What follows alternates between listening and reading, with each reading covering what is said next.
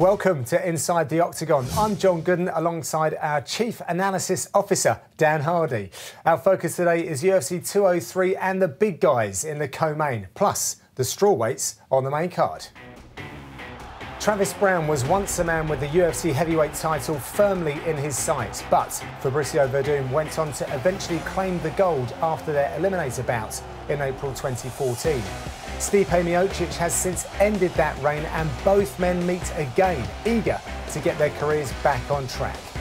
We'll also take a look at two excellent prospects in the strawweight division as Jessica Andrade and Joanne Calderwood face off in a bid to establish themselves as the next contender to face Joanna Jędrzejczyk. Tough to call, but try we shall. The analysis is coming up. So Dan, another massive one because it's the heavyweights at UFC 203, and this is a rerun of a fight that happened back in April 2014. The difference being this one is over 3 rounds. Yes, yeah. And it's always interesting when two guys are fighting again, and I always like to review the first fight, which we're going to do in a second.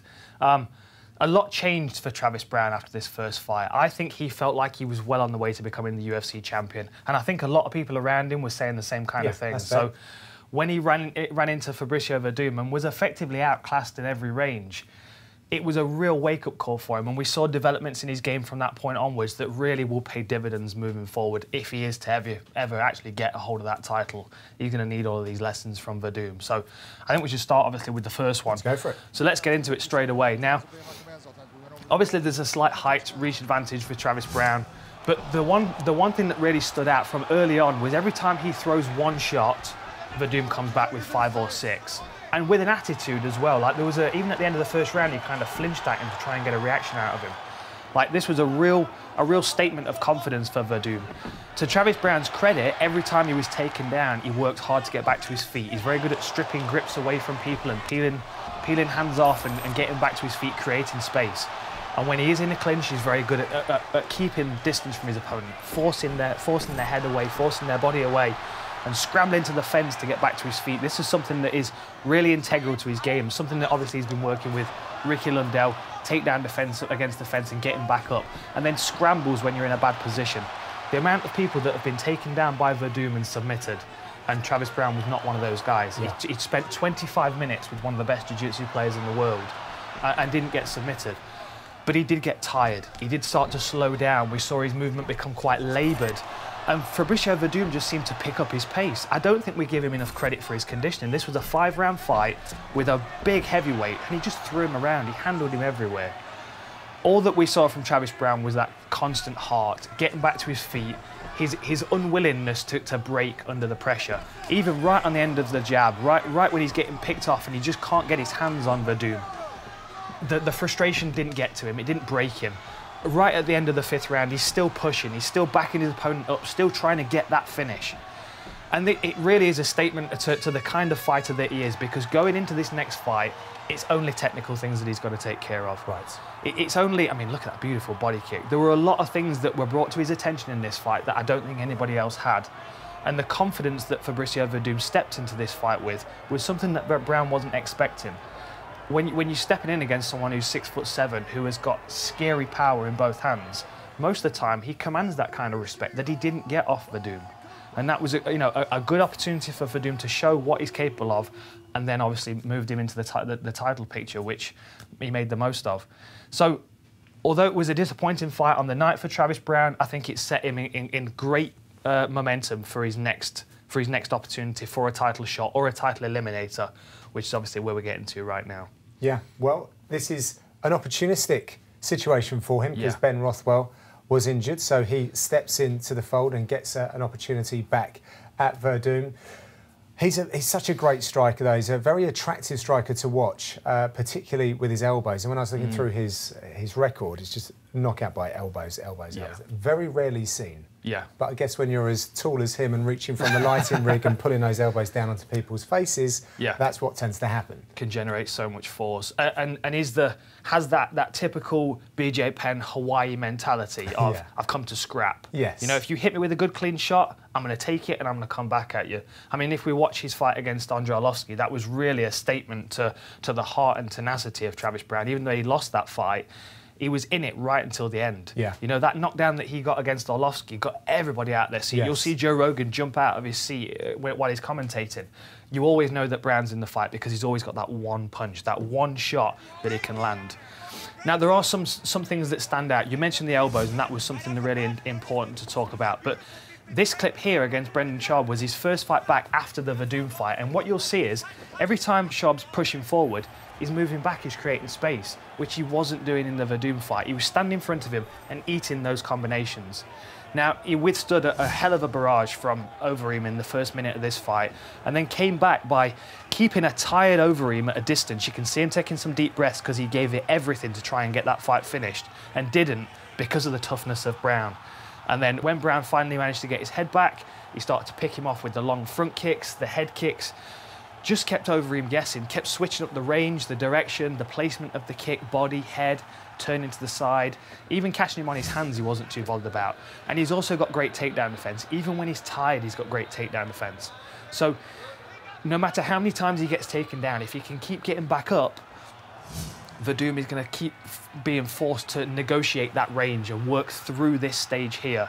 Now, if Werdum gets him up against the fence, this is something that anybody's got to watch out for. He did it against Gonzaga, and he refined it against Josh Barnett. Look at this beautiful movement here. Anti-clinch, denying the clinch, and as soon as he's backed up, a really nice knee there, which we're going to see in the replay, was the beginning of the end, and then the elbows come again. And you can see how he's refined this technique. He's drawing these elbows back into his opponent. There's the knee. You can see immediately that Barnett's hurt, and then he splits his base to defend the takedown. And these elbows are coming clean. Look how they're firing straight through his opponent. Really nicely placed elbows, and a really underutilized technique. But when you're 6'7", you're defending takedowns against the fence, you can generate massive amounts of power into those shots. And most people don't want to stand and trade with a 6'7" guy, which was a surprise for me when Werdum, you know, took it to him on the feet. Yeah. But in this fight, I've got to feel like Werdum's going to be a bit more cautious. He's going to be a bit more respectful of what Travis Browne's capable of. Seeing the developments in his game since that first fight and knowing the potential that Travis Browne's got, I think he's got to be a bit more strategic. But Fabricio Werdum is one of those guys that just brings a wealth of experience, and he has beaten some of the best guys around. I mean, this fight against Nogueira was a very good statement, an overall statement of what he's capable of. Good footwork to start with, chopping him down with low kicks. Great head movement. Watch this really nice right hand here and a roll after it. Boom, and then rolled straight underneath, reset, and he's ready to take on his opponent again. He was controlling that range. And this was something that was interesting as well. Now, in the Fedor fight, he slipped on the mat, he lost his footing, and in a scramble on the floor, he managed to get this triangle locked up, isolated the arm, and got a very reluctant tap out of Fedor. Now, in previous fights, we've seen him play possum a little bit. That overhand right that Mark Hunt threw there, I'm just going to skip that back so you can watch it at a slower speed. Mark Hunt knows that punch didn't land cleanly, and so does Fabricio Werdum. And the thing that gave it away for me is that when Verdum's going down, he puts his hand down to stop himself. Now, this is a very smart tactic for a world-class Brazilian Jiu-Jitsu fighter, because in that moment where you see someone go crash into the canvas, you think they're hurt, your natural reaction most of the time is to run in and sprint on, just like Fedor did in Strikeforce. When he runs in, he goes straight into a triangle armbar. He tries to play this same game now. It was almost like he learned that lesson from Fedor, and he's like, oh, this is maybe an ace card that I can throw in. If I can't get the fight to the floor, maybe the Diaz effect in a way. Put pressure on them, get them to take down, get them to land a clean shot, get them to rush into my guard and give me the position that I want. So if you watch this play out, as Mark Hunt throws this overhand right, you'll see it just glance across the top of the head. And Verdum's hands down. He knows exactly what he's doing. And so does Mark Hunt. He's figured this out. So as soon as he sees his opponent go crash into the floor, Hunt stops. He takes a minute. Werdum smiles because he realises it's not going to work. And then Mark Hunt steps back. Exactly. This is something that he's used quite a few times. And even later on in the fight, you'll see him get knocked down, and then he scoots and tries to catch an ankle. And watch Mark Hunt's face here. The little eyebrow raise. I love that. I just love that moment. And this is another technique that he uses, another trick that he uses. So obviously that first takedown failed. He shot in for that front leg of Mark Hunt, and Mark Hunt's got good takedown defense. He sprawled, he defended that takedown. So now he's expecting that front leg attack again. Werdum's eye line. We spoke about it with Anderson Silva. You're going to do laser eyes again? I am going to do laser eyes again. Because this is something there you can see, just there. You can see what he's looking at. His eyesight is going straight down to that front leg. That's his laser beam. I'm going for that front leg. So Mark Hunt, now he's reading that. He didn't fall for the trap of running into his guard, but he did fall for this trap. So Werdum's looked at his front leg. Boom, he comes straight up with the knee. Tricky little character, Very tricky. Experience, you know. He's an older guy. He's in his late 30s. He's been in a lot of fights. He's been on the mat a lot of times. He's trained a lot of fighters as well. So there's a lot of experience, a lot of these little tricks that we pass back and forth amongst fighters. I've shown people these tricks before and watched them use them straight away in fights. And, you know, every now and then you can just catch that automatic programming that people have of, I see the level change, I'm going to level change. I see them go down, I'm going to run into his guard. He plays to that programming that people have in their subconscious, and a lot of the time it works. If he doesn't get the fight to the ground in that way, he does have some really nice takedowns. And this one, again, it's an earlier fight against Brandon Vera, which I believe was in Manchester, if I remember right. It was Manchester or London, one of the two. But as you can see here, as he drops his level, that front leg that you'll see firing straight through between Brandon Vera's legs here. Let me just highlight that for a second. So we're watching this foot here. It comes in and it hooks around that front leg, and then he just collapses, which is basically putting a lot of pressure on that front knee of Brandon Vera. So you either get taken down or you try and defend and put your knee in a lot of damage, a lot of danger. So as this plays on here, beautiful wrap and takedown. And then up against the fence as well, you'll see a really nice little trip that he uses here. Very, very sneaky little tactic, just removing people's guard, people's base, dropping him to the mat. And then you're in his world. And when he starts to progress, it's a very fast progression.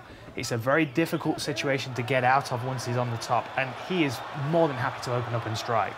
A lot of Brazilian Jiu-Jitsu practitioners will get to that position and they'll start to work submissions. He will beat you up to open that submission up. And this is something else that we talked about before. The first shot, managed to pass his guard, but the second one, we see Werdum whip that foot up on the outside to catch Cain Velasquez and force him into that guillotine position. So he's wrapped the guillotine there, and he's also caught him in the guard. That won him the heavyweight title. And that was an adjustment that he made, because the first time Cain shot in, he didn't catch him with that leg. So he was forced to sweep him and create a scramble out of it. The second time around, he was expecting it, the leg came up, and he's finished the guillotine. He's a very, very smart fighter. You know, that's why I don't think he's going to be as aggressive with Travis Browne this time around, because he knows what Travis Browne has to offer. He's seen his fights recently. He knows the adaptations in his game. He's going to be aware of those really evil elbows against the fence, so he's not going to spend too much time on his legs. So these little tricks that he uses, the trying to pull guard, the trying to fool people with the knee, all things Browne's got to watch out for. I also think it's worth saying that Werdum is going to be very aware of the mistakes that he made in his last fight as well, going chasing after the victory. So he's going to be a little less emotionally invested in that way and might, just hold back a little bit. But a great fight nonetheless. Great fight. Will they level the score? We shall see. Another great fight, which we wanted to take a look at, is between Joanne Calderwood and Jessica Andrade. They've been playing at different weight classes, both of these fighters. The non-existent 125-pound class for Joanne Calderwood, where she looked great in her last fight against Letourneau, but Jessica Andrade is a former 135er who's come down. Damn, she's aggressive. Yes. She is a very exciting fighter to watch. I'll never forget that fight she had with Rosie Sexton, obviously a friend of ours, and it was an obliteration. She's vicious. As Mike Goldberg always points out to Joe, her nickname, Joe, translates to pile driver. Honestly, there's no better nickname for her. She Fantastic. Little terrible. I apologise to everybody in America. She's just such an aggressive, she's a wave of aggression when she starts fighting. She's a Tasmanian devil. I mean, she really does just flurry forward. And one thing that I noticed, and we've only seen one fight at strawweight with her so far, one thing I noticed is the difference in speed. I mean, that 20 pounds difference between the bantamweight category that she was fighting at and now at strawweight at 115 is massive. And considering she's only 5'2" as well, that's not a huge frame to carry that additional weight, so it does slow her down. We saw the difference that it made to Conor, just having a few extra pounds on his frame at welterweight. It does make a difference. It does tax your cardio. So the strawweight version is even more scary than the bantamweight version. Let me just show you what I'm talking about. So look at that stare in her eyes to start with. She's an assassin. In a rematch against Raquel Pennant, she came out very aggressive, and you can see she's a swarming kind of fighter. She puts you under a lot of pressure early on. If she sees you're hurt, she will not let you up. She will not let you breathe, and she has the conditioning and the cardio to keep a pace on. And particularly at strawweight, surely her conditioning's got to be better. She's happy to stand in the clinch and punch her way out. She's happy to stand her ground if you're attacking her and strike. And her takedown defense is great as well. Watch this against Sarah Moraes. Circles off against a much bigger woman as well. Good head position. And then as she's backing up here, what I want to show you is where her eyesight is, what she's looking at. She's acknowledging where that right foot is.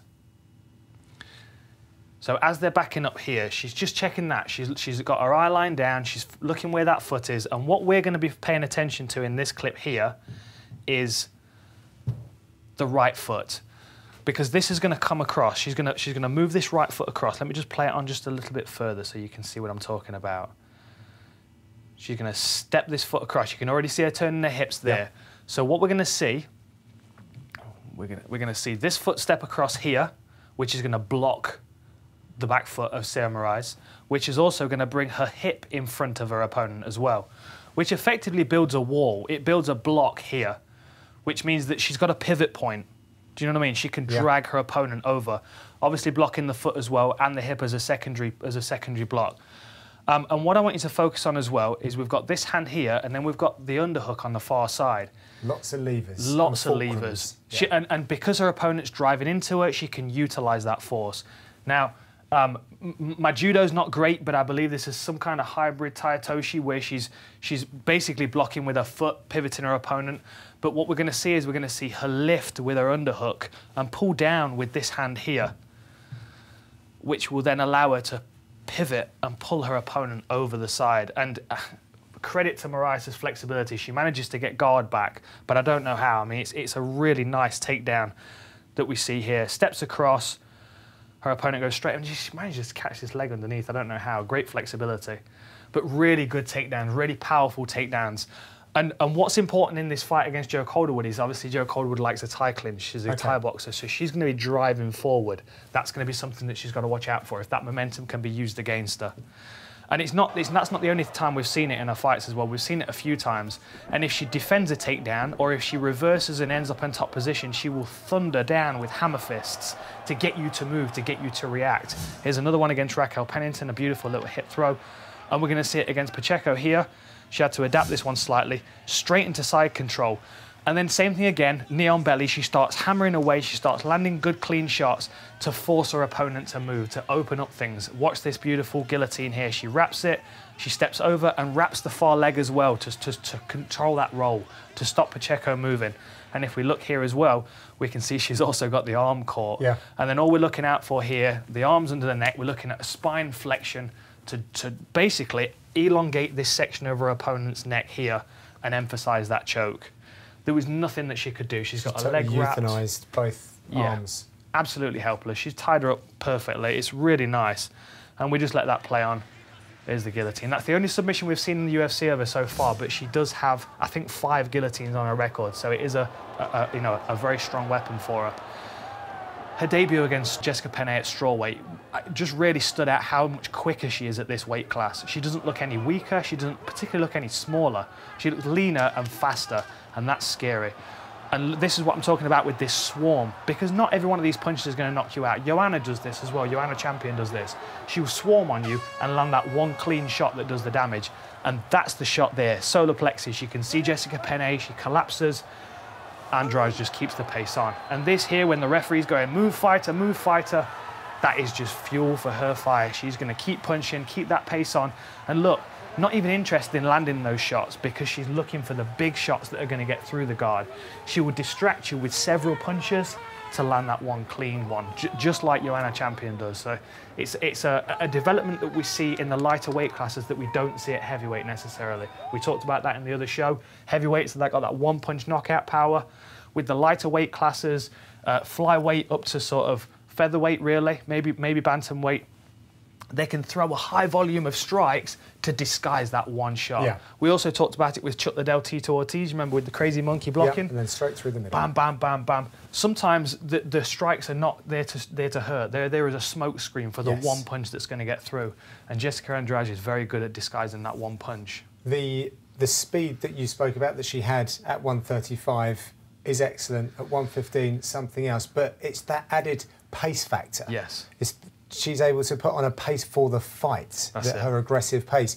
And I think that could be a bit of a problem for Joanne Calderwood, who has very much a Muay Thai pacing where she flurries a little bit. But she does have a very nice way of slowing fights down as well. We'll see if she can do that against Andrade. Yeah, and it's also worth noting, I mean, just the comparison of Andrade on the scales as well. You know, having the, well, we've got the pictures, right? Pictures, yeah, so just look at this. I mean, she doesn't look any smaller at strawweight than she did at bantamweight. All I can see the difference is in the vascularity of her muscles, how much leaner she is at strawweight. All she's done is she's just shed that excess weight that she didn't need to be carrying. Okay. And because it was excess weight, it wasn't serving her in the fight, you know. And when she's 5'2", she's fighting.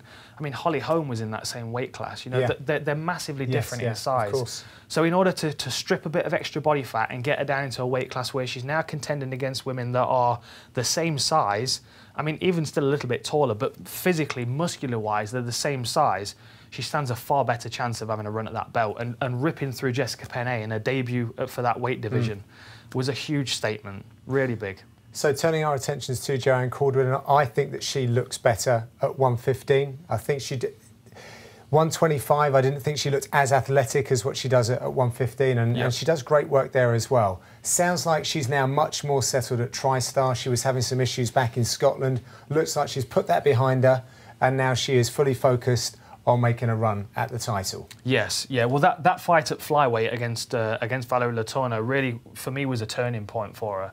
I mean, she's been a long-time favourite of mine, Joanne Calderwood. I like her classical Muay Thai training. I like how vicious she is. She is mean, and we hadn't seen her being as mean recently. Yeah, well, I mean, if you look at that weight class, there aren't many women in that weight class that you could say that to. Obviously, Jessica Andrade is one, Joanna Jędrzejczyk's the other. You know, just naturally a mean person. Has that venom behind the strikes that she lands and will capitalise. If you crack, if you run away, she'll chase after you. But the classical Muay Thai training is really what's going to help her in this fight by maintaining that distance, discouraging her opponent rushing forward and into the clinch with those elbows and knees. I mean, the knee to the midsection was massive, and then the elbows to follow it. And then the spinning attack as well is something that we're seeing a development. Valerie Letourneau learnt about it. We've seen it in spinning back kicks in several fights. Courtney Casey learnt about it in this fight in particular because she got dropped in the last round with it. And this is her again, standing her ground, will take a punch to give a punch, and is confident in her power.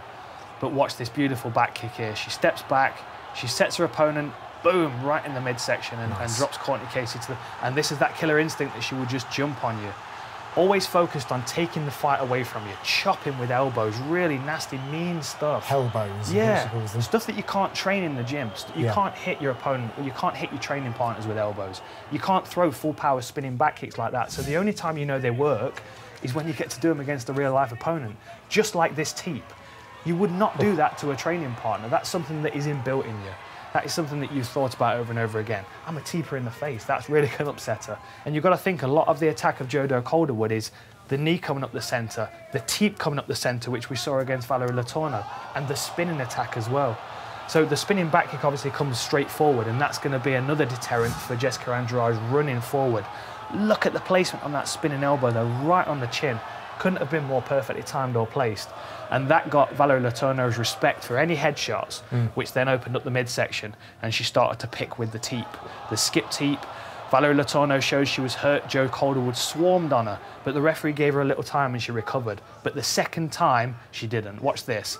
Turns away, fight's over. Jo Calderwood sprints at her, finishes the fight with a spinning back fist. These two women will not back down. I've got goosebumps, I'm thinking about it. It's so exciting because they're so tenacious and they're so aggressive.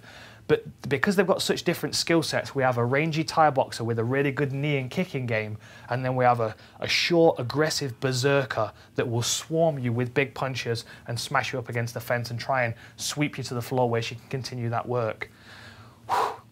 For me, it's the fight of the night in the making. Yeah. It's definitely the one to watch. Make sure you pay attention to this one. Love watching the strawweights. And there is more stuff coming up after UFC 203. Let's take a look at the schedule. So, Poirier-Johnson coming up on September 17th.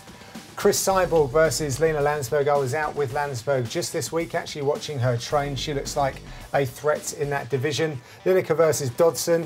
Fireworks. Berserkers and all sorts of madness like that. Lineker at that weight class is terrifying as well, because he doesn't have that taxation on his body at the weigh-in, so he can just throw full power as much as he wants, and both of those guys can crack. They definitely can.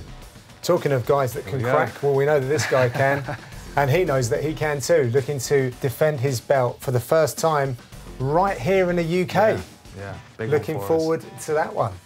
So as we come to expect with the sport's premier promotion, there's lots more to look forward to. We'll be back for UFC 204, but in the meantime, enjoy 203 and thanks for watching. Keep your comments and the debate going in the section below, and we'll see you next time.